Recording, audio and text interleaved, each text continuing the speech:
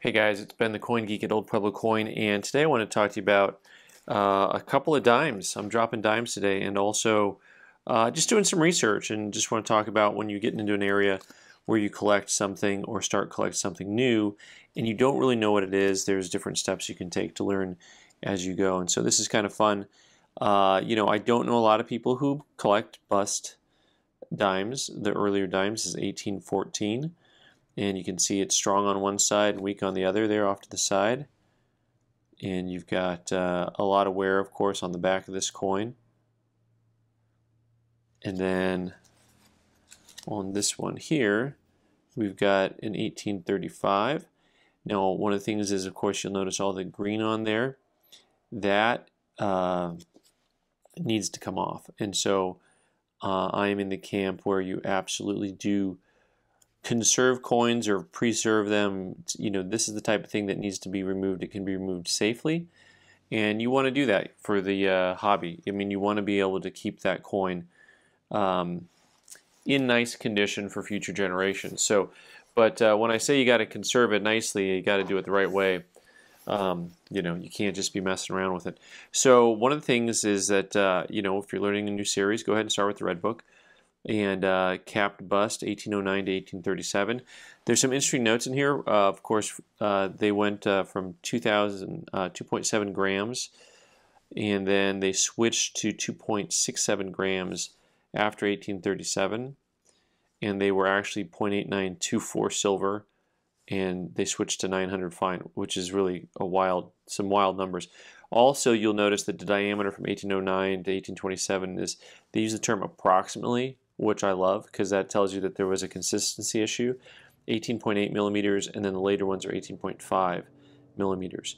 And they all have the reeded edge and were printed at the Philadelphia Mint. And of course, at 1814, they'll show you, look, these mintages are pretty low.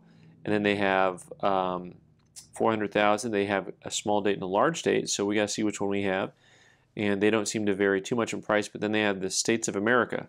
Okay, well, let's take a look first and see if we can identify whether this is the large date or the small date. It looks pretty obvious as far as I can tell on these guys that there's difference in size on those pictures. This is, I think, definitely the large date coin, just looking at the photos.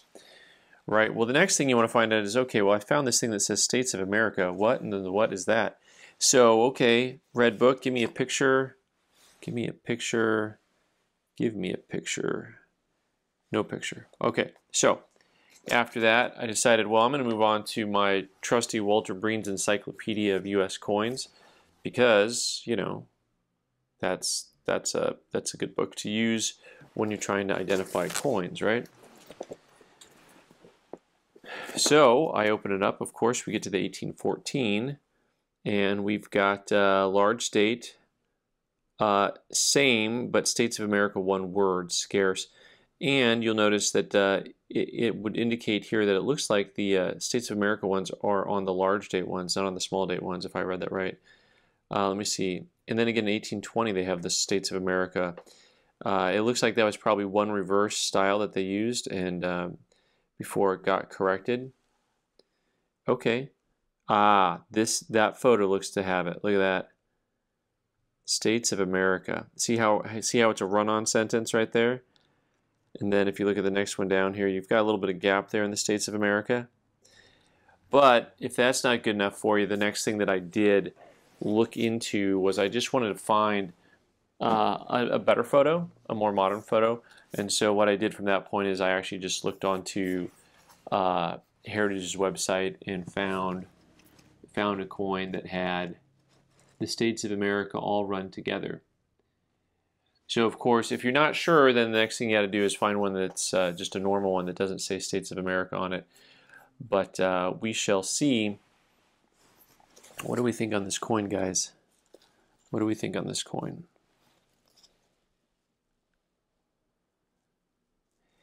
We think that there's wear right where we want there to not be wear, so it's hard to tell, and it may take some more research. There's some other diagnostics I think I'm going to look at here. I'm going to look closer and see if there's anything wonky about that. A, looking sideways. It appears to me to be the run-on type. I mean, it doesn't look like there's a lot of clarity. I'm going to go ahead and grab the other one and see, kind of feel for that gap. Of course, the stylization was a little bit different on the later dates anyways, because you can see how much different that A looks. Except I'm having a hard time because I'm holding too many things at one time there. Sorry about that. So I think that might be the run-on type, which would be pretty wild. I mean, that's a variety I'm not familiar with. I always like learning something new. The other thing I want to show you here, we'll see if we can get this, is this 1814 is 0.3 of a millimeter larger. I feel like I'm doing an eclipse, a total eclipse of the coin right here. And it's really, really hard to tell just from this. But when I have them in my hands together, I can tell that the 1814 is physically larger than that 1835. So, and then you get to the 1835 issue, if we look, that's kind of at the tail end of the series for the dimes. It is one of the last years, 1.4 million made. They're not showing any major varieties, which doesn't mean there aren't varieties. It just means, there's certain varieties that people like to collect and find, and the Red Book will usually list those.